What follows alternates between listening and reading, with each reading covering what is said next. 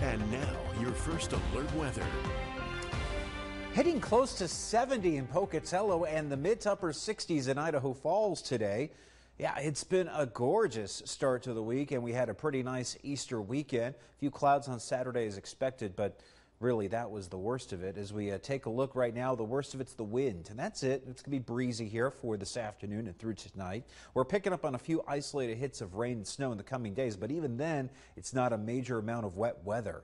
But we do expect to see some rapidly melting snow, even in the mountains. I mean, check out Jackson, 50 degrees here, starting to see more of the grass on the sides of the road. We've got the winds out of the southeast at 5 miles an hour. We have one flood advisory to mention. This is for Bonneville and Jefferson counties. This is a flood advisory. This spot, especially out towards Roberts and to the Osgood area northwest of Idaho Falls, already starting to see some flooding in the low-lying areas. Sheet flooding is going to be a concern. And then we have a wind advisory. This is for areas of Lemhi and Custer County with the approaching cold front. Now, what cold front? Well, this cold front. It's starting to roll in from the northwest right now with areas of rain and snow through the Pacific Northwest, and we still have high pressure here. As this front nears, we're going to see the winds start to pick up here for tomorrow. We have more wind in there for Wednesday and Thursday with a few showers. Now, this front, though, isn't going to pack a big wallop of wet weather. The biggest nuisance here, it's going to be windy as we head through the next couple of days, but temperatures still above average.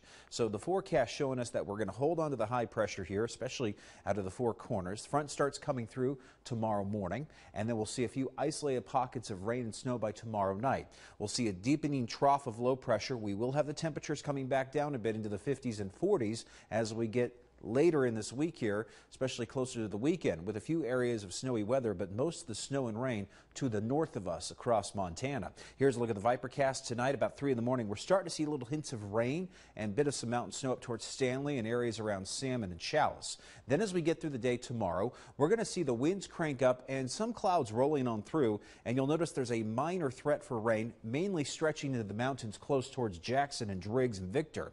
Then we have more of these mountain showers coming in here for Wednesday with partly cloudy skies for the Snake River Plain and more wind with dropping temperatures. But for tomorrow, numbers actually above the normal range for once. We haven't seen that in a long time, with highs peaking in the low to mid 60s for Idaho Falls, close to 70 for Pocatello. We got 60 in Preston tomorrow, 61 in McCammon, and the upper 50s in Soda Springs. Check out Jackson at 61. We got 58 in Rexburg and 55 in Island Park with the upper 50s towards Driggs and Swan Valley, with lows tonight back to the 30s. In that extended forecast for Jackson, you got highs here into the low 50s for Wednesday with a shot of some rain and snow.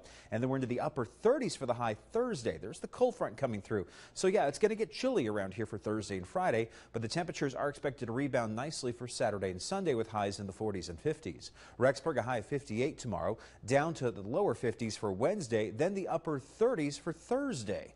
Moving over to the central Idaho mountains, we got highs around 62 for Salmon, 57 in Chalice, and 48 for the high in Mackay, with 50 in Arco. Salmon, your 8-day forecast, we got a high of 62 tomorrow with the upper 40s for Wednesday. Then we're down to the lower 40s for Thursday with a shot of more wet weather working through the valleys of central Idaho. Clearing out with some partly cloudy skies this Saturday and Sunday. Now back into the Snake River Plain, we got the upper 60s tomorrow for Blackfoot and close to 70 for Pocatello. Idaho Falls getting to about 63 tomorrow with those gusty winds making it feel just a bit colder out there. Blackfoot temperatures are dropping to the 50s on Wednesday. Then we're dropping down to the 40s on Thursday as we get on the other side of this cold front. But watch the temperatures rebound rather quickly as we get into next week there for Thursday and Friday and heading into the weekend. So as we head to Pocatello, again, temperatures are peaking around 70 tomorrow. Then we're dropping it down to the mid 50s on Wednesday, 40s for Thursday and Friday. So yeah, it gets a bit chilly with those winds, and the numbers are starting to get back into those 50s and 60s for the Saturday and Sunday. Idaho Falls, 63 tomorrow. We're looking at 53 for Wednesday. Then we're down to the lower 40s for Thursday. You'll see the temperatures climbing back to the 50s and 60s, at least for the weekend. Nice, right, Todd? Yeah.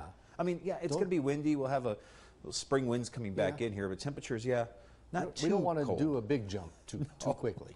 I mean, it will get back down to the 40s for highs, and we'll feel that, especially with the lows still getting below freezing at night. Not all bad. Okay. Michael, thanks a lot.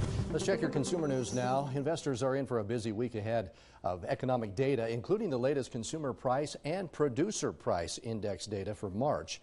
That's due out.